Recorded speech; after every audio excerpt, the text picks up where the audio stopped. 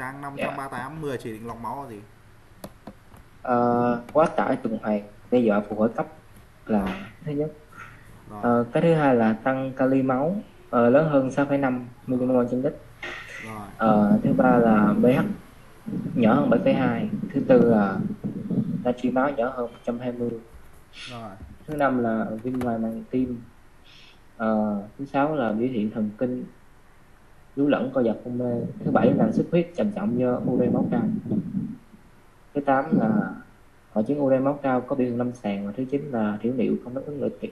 rồi, rồi. Rồi. Hội chứng u reo cao trên lâm sàng đúng không? Đúng không? Rồi, đặc biệt có kèm cái gì em biết không?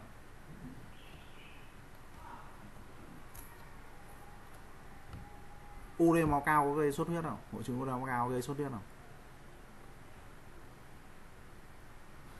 Có chứ, đúng không? Thế bây giờ một bệnh nhân mà sốt huyết tiêu hóa, đúng không?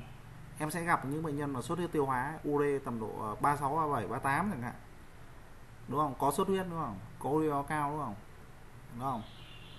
Đó, lại không thấy các anh lọc máu, lại không hiểu làm sao, đúng không? Em nghĩ là do cái ure với creatinine nó không tương xứng anh. Rồi, không tương xứng. Trong xuất huyết tiêu hóa thì ure máu cao đúng không? Đúng không? Dạ. Đấy, thì cái ure máu đấy tăng cao nó không phải là do cái suy thận, không phải là chỉ do cái suy thận thôi, mà nó còn do xuất huyết tiêu hóa nữa, nó tăng cao đúng không? Khi mà cái xuất huyết tiêu hóa ổn định ấy, đúng không? Bệnh nhân bớt chảy máu, cái chức năng thận nó được tưới máu nó tốt hơn, em truyền máu vào, đúng không? Kiểm soát được nguồn chảy máu, đúng không? Đấy, máu không chảy ống tiêu hóa nữa, không có ống vỡ nữa thì ure máu nó sẽ giảm thôi. Đó, có những trường hợp em không nhất thiết, thấy nó cao thật, đúng không? Thì em không nhất thiết em phải cần thiết phải lọc máu làm gì, đúng không? Điều trị cái bệnh sinh thì nó sẽ đỡ thôi nhá, chứ không phải là cứ thấy ure máu cao lọc máu ha, đúng không? Đấy, tức là cái xuất huyết tiêu hóa kia nó là nguyên nhân của ure máu cao, còn cái ure máu cao trong cái hội chứng ure máu cao có xuất huyết ấy, thì cái xuất huyết kia là cái hậu quả, hiểu vấn đề không? Giữa cái hậu quả của cái nguyên nhân, chứ không phải là tôi thấy cái A cộng cái B lại tôi đi làm cái phương pháp C, không phải thế, mà là cái chỉ định của người ta là chỉ định từ A suy ra B, còn cái bệnh cảnh của mình là cái A nó đi kèm cái B và cái B lại là nguyên nhân của cái A, nó không phải như thế. Đấy, ok, em hiểu vấn đề chưa? Thế thôi. Còn những cái trường hợp kia suy thận thì em không lọc đúng không, thì nó chỉ có tăng lên thôi, còn những trường hợp xuất huyết to ổn định các thứ ure nó sẽ giảm xuống, thế thôi, đúng không? Đấy, chứ không phải là chỉ định lọc máu và natri máu dưới bao nhiêu 120, không phải như thế là lọc nhá. Làm nó phải thừa dịch lọc cái sơ gan đi cho lọc hết à, đúng không? Ok chưa? Rồi tăng kali máu trên 6,5 nó chỉ là ngưỡng thôi. Em có những bệnh nhân anh thấy có 6,6, 6,7 có lọc đâu nhá. Khi mà giải quyết được một số các nguyên nhân tăng cấp tính ấy, tự nó giảm thôi, đúng không?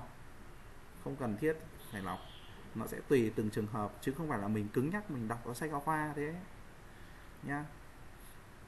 Thế nên em bảo là các anh chị top 10 đi thi về, ui em cứ đọc sách giáo khoa đi nhá, cứ đọc sách giáo khoa đi, các em chắc sách giáo khoa đọc kỹ sách đúng không thì sẽ thi được, không phải thế đâu nhá, không phải thế đâu.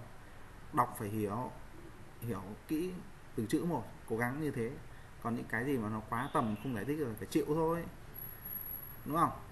Đấy, nhưng có ai thắc mắc là tại sao PTH điều trị loãng xương trong khi cường cật giáp lại gây loãng xương, có ai thắc mắc đâu đúng không? Ok chưa, nhớ chưa? Thế thôi. Tại sao dùng Aglata để phải